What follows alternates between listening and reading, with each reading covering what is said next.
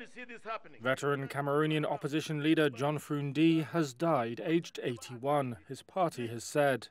Fru Ndi, who for decades sought to topple long-standing President Paul Biya at the ballot box, had been suffering from a long illness, according to a statement from the Social Democratic Front. It said that he had transitioned into eternal glory on Monday at 11:30 p.m.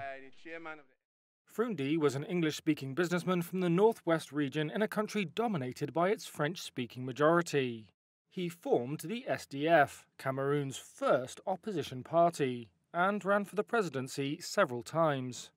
In 1992, he narrowly lost Cameroon's first free presidential elections. Fru Ndi said the vote had been rigged.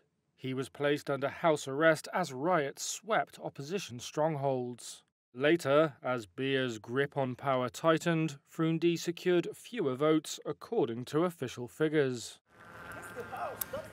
In recent years, a violent separatist uprising has rocked the English-speaking western regions. Fru Ndi was kidnapped by gunmen twice in 2019 after his party refused to endorse secession.